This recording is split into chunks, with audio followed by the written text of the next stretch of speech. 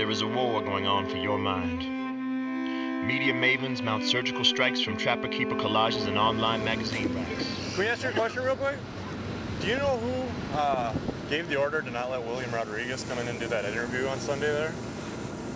You know who William Rodriguez is? No, I don't. Oh, he was pretty much the last man. He was the last man out of the North Tower in World Trade Center.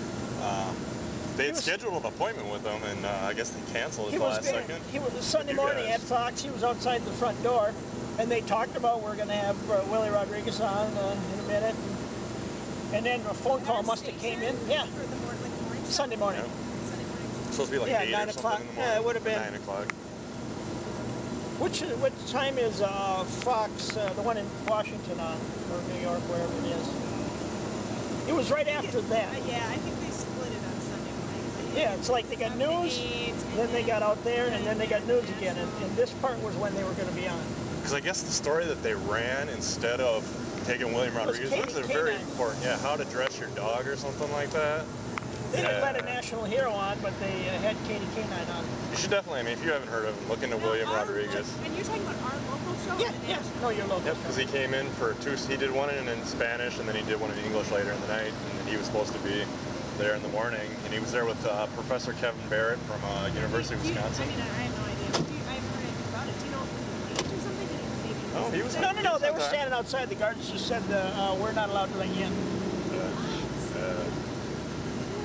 It's definitely, I mean, I guess I could understand them not wanting that story because, I mean, there's been other, not even Fox, like, there was an ABC story that they actually switched his story from what his story really is. They didn't really switch it, but they cut it, like, so that he didn't say what he was actually gonna say. And, I mean, he was the one that he reported about multiple bombs going off in the basements before the plane struck. 9/11 was an inside job, you know that.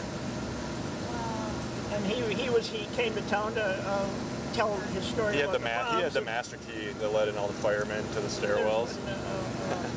This website's on there where you do it at home, don't do it at work because we don't want you fired. Yeah, when you get free time though, check into William Rodriguez though. I mean, check out on YouTube and stuff. Just listen to some of the speeches he's given. I mean, it's one of the saddest stories ever. But like you said, I mean, he's a true hero. And this guy, I mean, he ran in multiple times. He was one of the 4 people that had the master key to the stairwells, and everybody else ran away, and he stayed there and helped bring people down. Yet the government doesn't want it out because they don't want people to know that 9/11 was done by people in our government. Not a secret. Norm knows. Talk to Robin about it. Robin seems to know a lot about it too. We sat there like this when they were investigating 9/11 and make Norm keep their feet to the coals. He ran from me the first time I met him. Yeah, out at the synagogue around the corner on 100 and 394, right around and back in.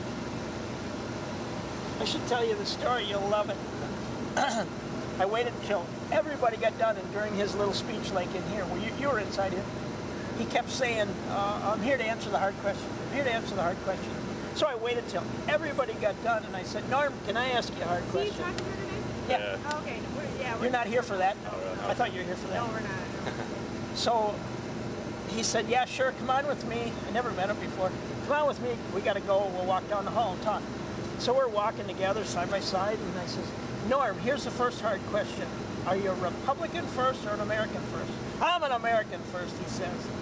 I said, Norm, here's the second hard question. You were the chair of the Permanent Subcommittee on Investigations. Yes, I was.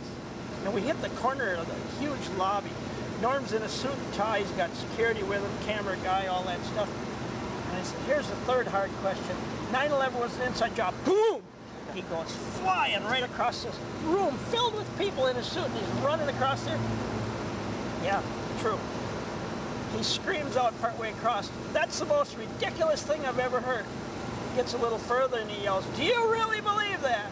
And I scream out, yes, I do. He runs through the double aluminum doors, and the security guy stops like this, and I run right into his back. Yeah. He steps out of the way, and I go chasing after him, and I take off over to the black Suburban, jump in, and they split. So then 2 weeks later, remember the Support the Troops dinner? My brother was in Iraq, so I'm sitting there eating my steak, and my little boy's sitting there. He looks up and he says, there's Norm. Are you going to talk to him? I set down my stuff. I said, yes, I am. I got up about this close, and I said, Norm, you ran from me. He said, well, you know. I said, yes, I do. When 9/11 Final Cut comes out in theaters nationwide, you guys are in trouble. We know. That's what he said. So now this is the fourth time I've seen it. He knows. Do you know about World Trade Center 7?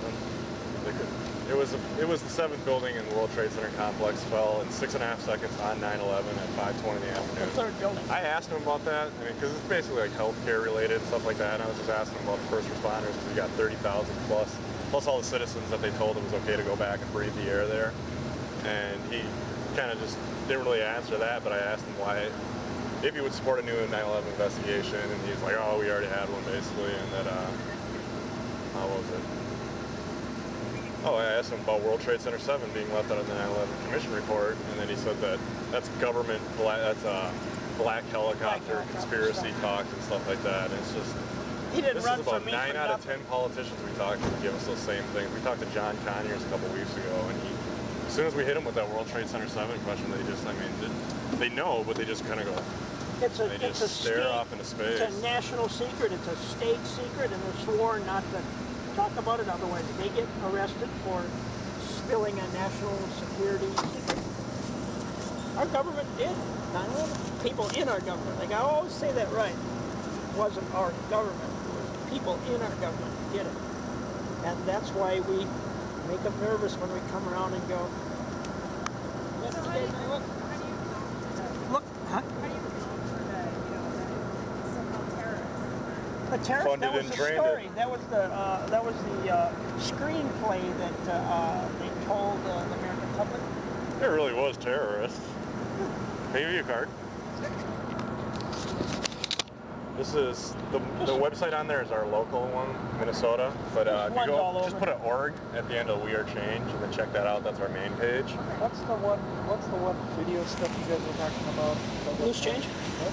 Loose Loose Change Change? Final Cut is supposed to be out November 11th. The other thing. Thanks, guys. I gotta get ready for my shot. Thank you. Thanks for talking. Nice Have a time. good one. You check into that. What was it? There is a war going on for your mind.